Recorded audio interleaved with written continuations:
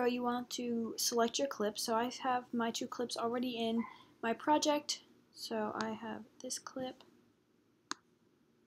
and then this clip. And so what you want to do is you want to go over here to this bar right here. You want to go to this one, the Transitions tab. And then we're going to go down, or you can even search, and we want wipe. So we're going to drag this one out right into the middle of the 2 clips. And then from there you want to drag your cursor. You can let it render and then drag your cursor to the middle right where you see this occurring.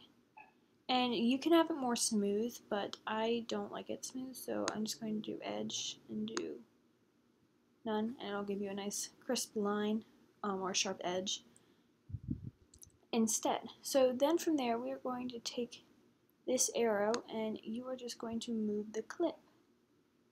So I'm going to have it coming from this way.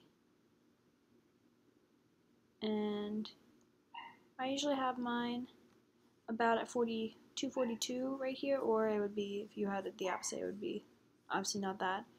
So right now it looks like this. And if you don't like the speed of the transition, you could make it bigger to make it slower, or shrink it to make it faster. So if I would want it faster, I would shrink it. And if you make it smaller, it would look something like this. Like it would be super, super fast. So you can play around with that and figure out how you like it. And yeah, that's really it. It's super, super simple, and it's a cool transition that a lot of people use.